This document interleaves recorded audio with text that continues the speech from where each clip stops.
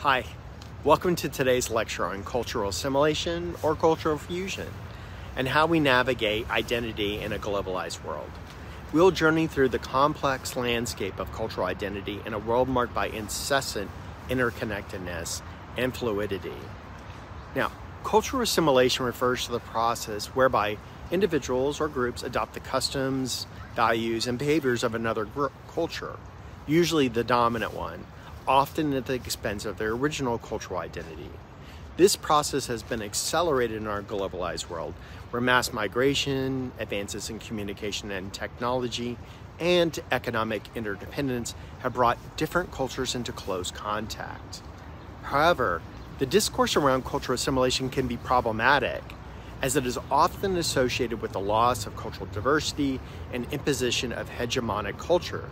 It suggests a one-way cultural traffic, where the assimilating group must relinquish their cultural heritage in order to become or belong and succeed in their new environment.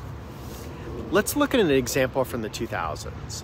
The emergence of Hallyu, or Korean Wave, is a fascinating instance of global cultural dynamics. This phenomenon is characterized by the worldwide popularity of South Korean culture, including pop music, K-pop, TV dramas, and film. What's interesting is the way non-Korean fans engage with this culture.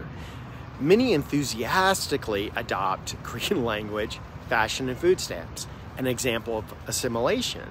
But simultaneously, they maintain their original cultural identities and fuse elements of both cultures, which leads us to the concept of cultural fusion. Unlike assimilation, cultural fusion acknowledges the two-way cultural traffic.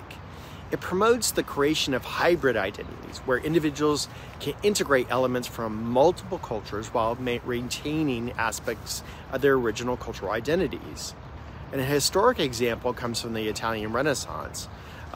During this period, the Arab world had advanced far beyond Europe in science, mathematics, and philosophy. When European scholars gained access to Arab libraries in Spain and in Sicily, they assimilated this knowledge. However, they just didn't copy, they built upon it, creating a fusion of Arab knowledge alongside of European thought. This interaction led to new developments in art, literature, and science, giving birth to the period we now call the Renaissance. For example, Ibn Rushd, also known as Averroes, was a prominent philosopher and scholar during the Islamic Golden Age. His extensive commentary on Aristotle's works played a crucial role in reintroducing Aristotelian philosophy to Europe during the Renaissance. Translated into Latin, his works were incorporated into European intellectual discourse. They were instrumental in shaping the scholastic tradition of reconciling Greek philosophy with Christian theology. Additionally, his thoughts on rationality and empiricism influenced prominent Renaissance figures, fostering a new spirit of inquiry and intellectual exploration. Thus, Ibn Rushd significantly contributed to the intellectual rejuvenation that marked the European Renaissance. Today, cultural fusion, seen in the rise of fusion cuisines, the mix of musical genres, or the blend of fashion styles, where elements from diverse cultures come together to form something new and original. That's where we are today. So what does this mean for our identity in a globalized world? While assimilation can be a response to pressures of fitting into a new cultural environment, fusion suggests a more empowering approach to cultural adaptation. It allows individuals to navigate and negotiate their identities, selecting aspects from various cultures that resonate with them. However, it's crucial to remember that both processes are complex and multifaceted, with both the potential for positive and negative outcomes. In some cases, cultural fusion may also lead to homogenization of cultures or the appropriation of certain cultural elements without understanding or respect. The key is to foster a global culture that encourages intercultural dialogue, respects cultural diversity, and acknowledges the right of individuals to choose, adopt, and create their identities. You must foster these environments that allow cultural fusion to flourish, while also creating safeguards to protect against cultural appropriation and the loss of cultural diversity. We can navigate this identity in a globalized world, but that is both challenging and rewarding.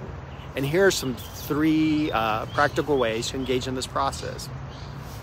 1, promote intercultural dialogue. Engage in conversations both in person and online with people from diverse cultural backgrounds. By actively listening and exchanging experiences, you can understand multiple perspectives, challenge your biases, and potentially find aspects of other cultures that resonate with you. This exchange fosters mutual respect and appreciation for cultural diversity, paving the way for cultural fusion.